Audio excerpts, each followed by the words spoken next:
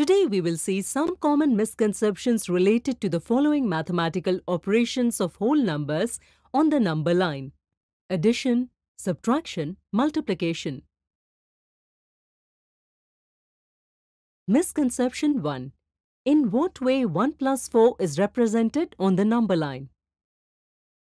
While representing the addition of whole numbers on the number line, counting often starts from 0. This is a misunderstanding.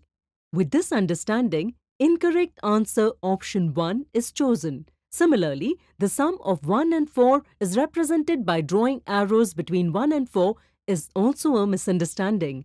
To show addition of 1 and 4 on number line in a correct way, we have to start with first number, then take 4 steps of unit distance each towards right. By doing so, we reach at number 5. With this understanding, option 3 is the right answer. Misconception 2. In what way 6 minus 4 is represented on number line?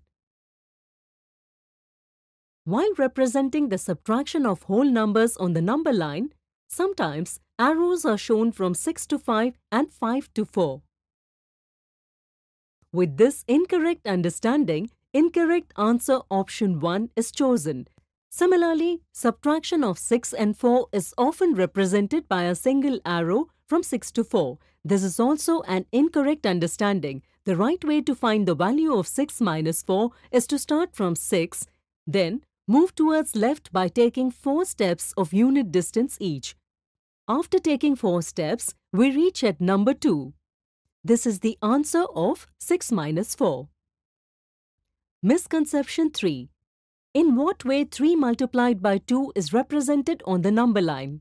While representing the multiplication of whole numbers on the number line, counting is often done from the first number 3 and 2 steps are taken towards right with unit distance each. This is a misunderstanding.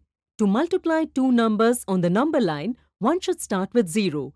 The first number of multiplication tells us how many steps are to be taken, and the second number tells us how much distance to be kept for each step. So starting from 0, one has to take 3 steps of 2 units each. Therefore, the correct answer is option 2. Sometimes, instead of taking 3 steps of 2 units each, students take 2 steps of 3 units each. Although it gives correct answer, but this is incorrect way of thinking as it represents 2 multiplied by 3. However, we have to represent 3 multiplied by 2. So, option 3 is also an incorrect answer. Today we have seen the common misconceptions related to the following mathematical operations of whole numbers on the number line.